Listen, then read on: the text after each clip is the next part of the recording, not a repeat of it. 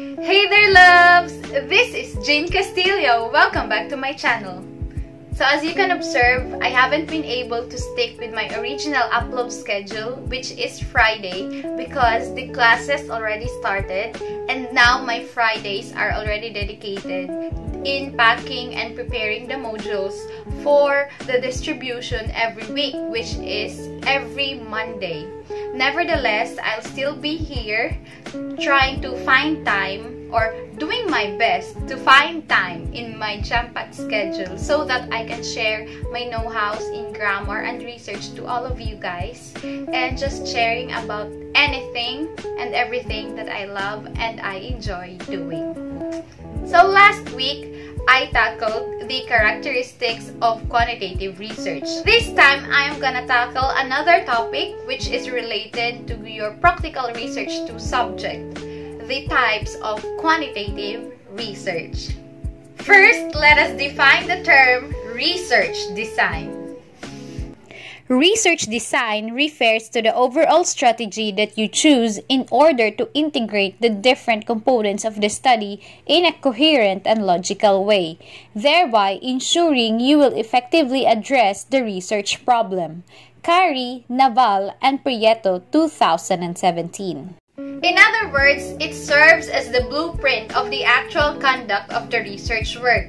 Choosing the appropriate research design is vital in achieving the research methods and results which are coherent to the research problem. Furthermore, quantitative methods entail the numerical or statistical analysis of data collected through survey, questionnaire, standardized tests, learners or respondents' performance, such like. Generally, quantitative research design is classified into 2, experimental and non-experimental. This topic will be discussed in 2 parts. In this video, I will discuss the experimental research designs, and the non-experimental research designs will be presented in the video which is coming this week. So watch out for it. Experimental research is a systematic and scientific study in which the researcher manipulates or controls one or more variables and determines its or their effects on one or more variables. It is conducted in a controlled environment, hence allowing the researcher to control the situation. What causes something to occur? This is a question that guides the researcher during the research process. In this design, the cause and effect relationships between variables are tested. There are 3 types of experimental research design, to wit, pre-experimental, quasi-experimental, and true experimental. Pre-experimental research design has the least internal validity, and there is either no control group or pretest or both. It serves as a preparation or prerequisite to true experimental research design. A group or groups are being observed to find out if a treatment or an intervention can cause change. Further, pre-experimental research design is categorized into 3 types: one-shot case study, one-group pretest post-test design, and static group comparison. In one-shot case study, only one dependent group is being studied. After it is given a treatment or an intervention, the study or research is conducted. For instance, I am conducting a research on the efficiency of video lessons as an intervention in modular distance learning. After letting my students from UMSTOL Canada watch my video lessons, the study will be conducted to identify if the intervention or if the treatment has helped them resolve their difficulties. Meanwhile, one group pretest post-test research design intermixes both pretest and post-test study by administering a test to a specific group before and after the treatment. Let's take the same sample. My UMSTOL Canada students were given an intervention. Before they watched the video lesson, they took a test, they were observed and studied, and after watching the video lesson, after the application of the treatment or the intervention, they were given another test. or another assessment to identify whether the treatment or the intervention has caused some changes. Moreover, steric group comparison requires two or more groups to be observed or studied, yet only one of the groups is given a treatment or intervention, and the other groups remain static. All of these groups are post-tested and their differences are recorded to keep track of the results of the intervention. For example, I am handling 3 classes: ABM 12 Australia, UMS 12 Belgium, and UMS 12 Canada. Only UMS 12 Canada students receive an intervention. They were the only class that I required to watch the video lessons regularly. However, ABM 12 Australia and UMS 12 Belgium are held static. After the intervention, I will run a test, and the differences among the performances of each group will be considered as the results of the treatment or the intervention. Frequently asked question number 1. What is the difference between pre-test and post-test study or design?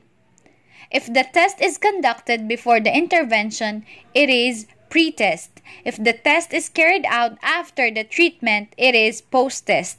Additionally, if the study is done before and after the treatment or intervention, it is considered as pre-test, post-test design. Frequently asked question number 2. What makes control group different from experimental group? The control group is not given an intervention, while the experimental group, also called as treatment group, receives the intervention that the researcher wants to test. Yet, students, you have to take note that the control group may sometimes be given an intervention depending on the preference of the researcher. Moving on to the second type of pre-experimental research design, we have the quasi-experimental research design. This type is somewhat similar to true experimental, but they are not entirely the same. Cook and Campbell, 1979, stressed that although the independent variable is manipulated, the respondents are not randomly assigned to conditions or orders of conditions. The most common types of quasi-experimental research design are non-equivalent groups, pre-test, post-test design, and interrupted time series. In non-equivalent groups design, the participants are not randomly assigned to conditions. For example, you want to conduct a study to evaluate the teaching strategies employed in practical research 2. Miss A's class is the treatment group, and Miss B's class serves as the control group. The researcher will not be able to randomly assign the students in the classes, thereby the group is non-equivalent, and notable differences would surface. Let's say parents of high-performing learners prefer Miss A to be the teacher in PR2 because she displays competence in the subject. On the other hand, parents choose Miss B as the PR2 teacher because their child needs a more authoritative teacher in order to accomplish the research work. Next, pre-test and post-test design. I have already mentioned this earlier. There is a test before and after the application of the treatment or intervention. Then, the interrupted time series design, which is a variant of the pre-test, post-test design. This entails that a time series is being quote-unquote interrupted by a treatment or intervention. In an example cited by Cook and Campbell, 1979, the treatment, which is the reduction of the work shift from 10 hours to 8 hours, brought about a positive change in the employee's productivity. Interrupted time series design is similar with pre-test, post-test design, only that the former includes a series of pre-test, post-test design. Thirdly, the true experimental research design has the highest internal validity among the three. This relies on statistical analysis to prove or disprove a hypothesis. The true experimental research design is classified as follows: post-test only control group and pre-test post-test control group. The post-test only control group design entails respondents randomly selected and assigned to control and experimental or treatment groups. After thorough observation, both groups are post-tested to know the differences, changes, and results in these groups and derive conclusions. In the contrary, only the experimental group will be tested in the pre-test post-test control group design. The two groups are post-tested to know the differences between the two groups. Here's an example for the post-test only control group. Let's assume I have two classes, the UMS12 Canada and ABM12 Australia. ABM12 Australia will serve as the control group, and UMS12 Canada will be the experimental group. The UMS12 Canada, being the experimental group, will receive the intervention. The intervention will be watching the video lesson.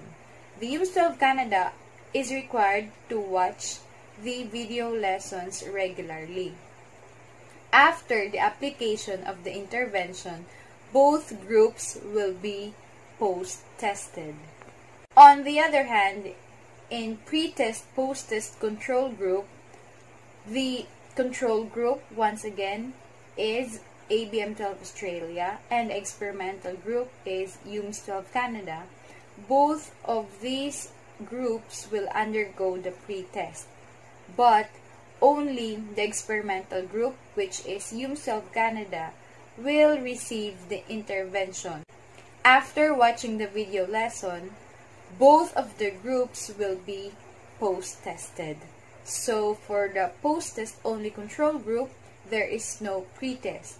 But in the pre-test post-test control group, both groups shall undergo pre-test and post-test. That is the main difference between these two types. As a recap, there are two types of quantitative research design: experimental and non-experimental research designs. In this video, I discussed the types of experimental research, which are pre-experimental, quasi-experimental, and true experimental. Watch out for the upcoming discussion on the non-experimental research designs coming this week. That's it for today's lesson. I hope you learned a thing or two from me. If I was able to help you study the types of quantitative research, specifically the experimental research designs, give this video a thumbs up. Be sure to subscribe to my channel and turn on the notification bell to keep you posted of our weekly lessons. Thank you so much for watching. Till next time, study well. Bye!